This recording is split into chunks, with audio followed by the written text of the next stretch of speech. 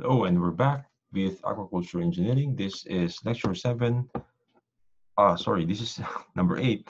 And this will be another review of an important aquaculture species, and that would be on catfish.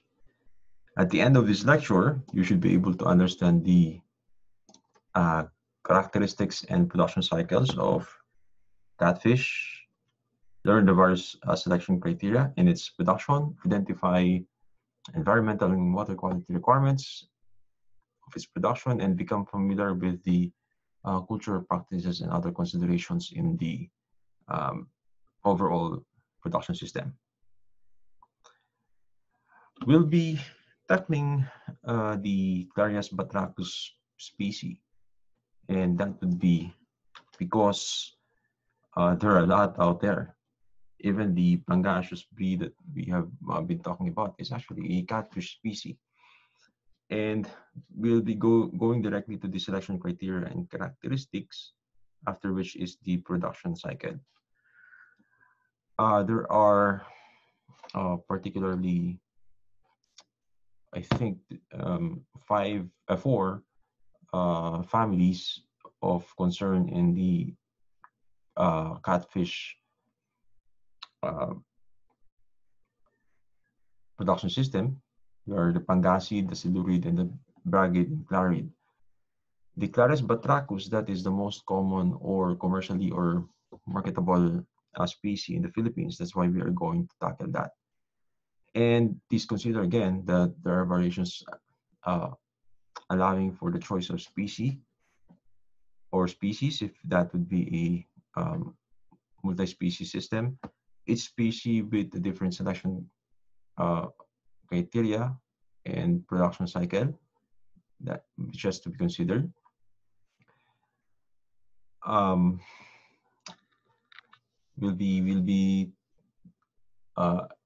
going to leave the rest of the other species for you to look into, and we'll have the basis for that with the Clarias batrachus species.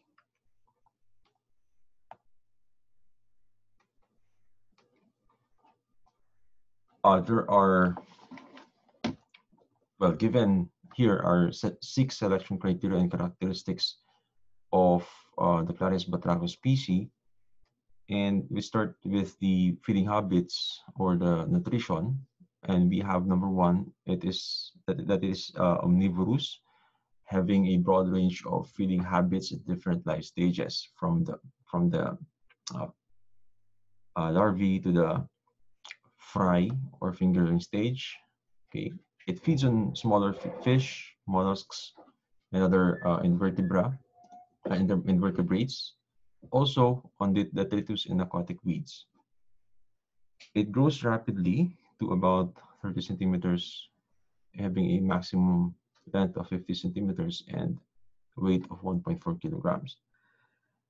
A very considerable or a good characteristic of the species is that it's hardy and tolerant to adverse environments, and it's very adaptable to the to most tropical areas. That's why even it's called a pest species.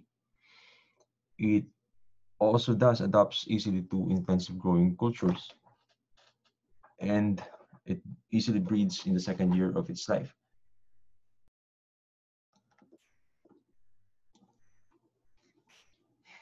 Again, another criterion that is considered in the selection of this species is that besides the Philippines, it's also widely accepted in the Asian markets. So, which means that there's a possible exploration for export besides domestic consumption.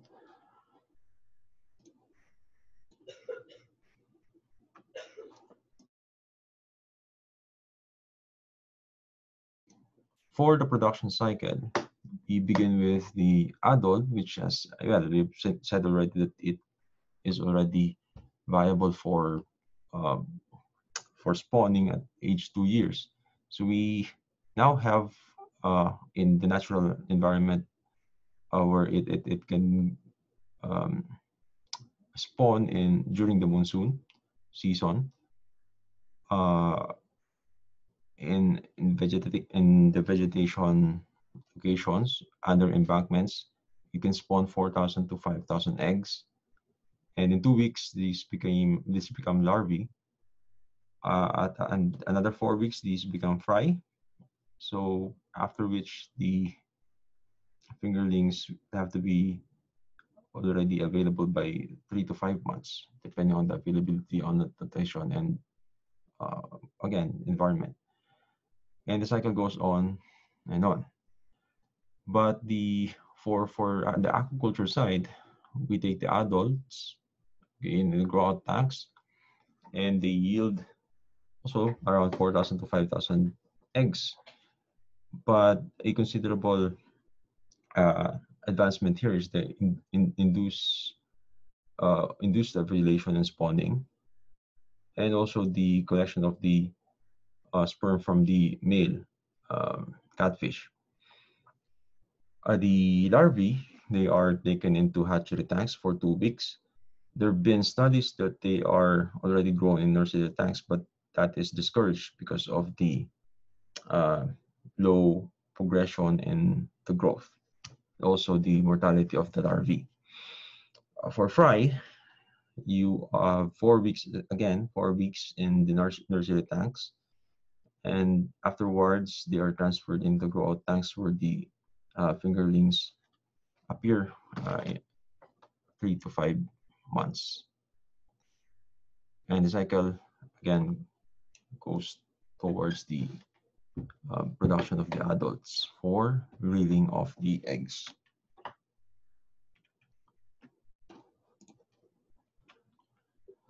We now go to the environmental and water quality requirements for catfish. The species, again, tolerant.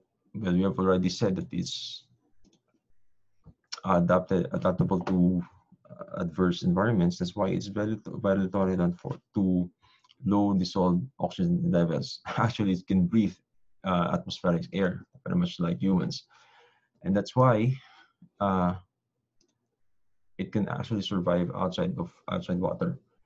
But then again, we still have to aerate the ponds or the uh, aquaculture tanks to uh, avoid stressing the animal.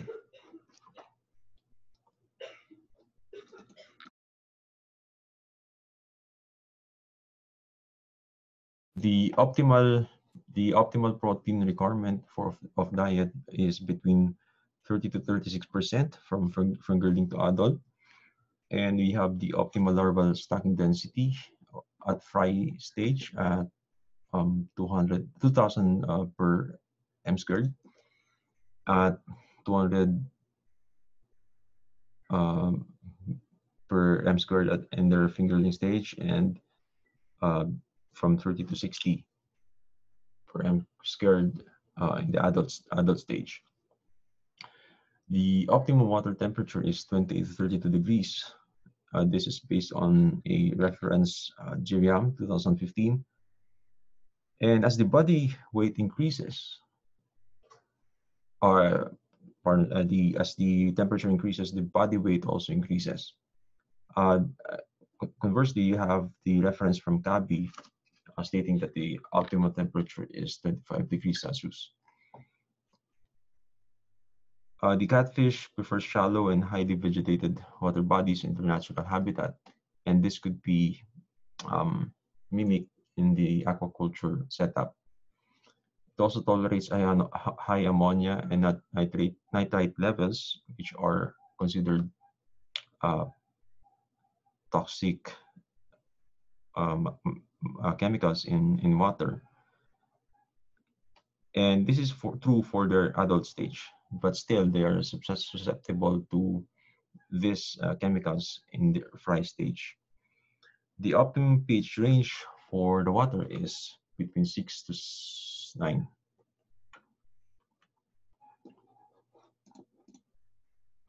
For our cultural practices in the on the production system of catfish, we have already talked. We have already said the uh, advances in induced spawning of the female eggs. Uh, this is done using human chorionic gonadotropin. So this hormone is injected to the catfish, and also with a specific drug called domperidone. Okay, so this induces ovulation in the female, and then it spawns. So in that case that there's induced spawning, you'll need to have an available supply of sperm. So there is also the cryopreservation of such using a certain extender called HBSS. And this has been shown to have a hatching rate of around 90% based on studies.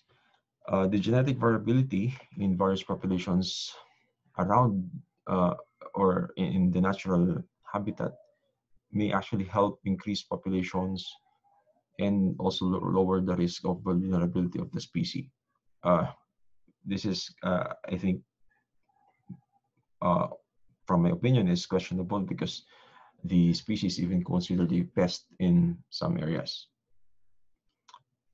Increased feeding frequency lowers the apparent protein digestibility, which just means that the animal has to be fed on a um, frequent manner than just having feeding them ad libitum.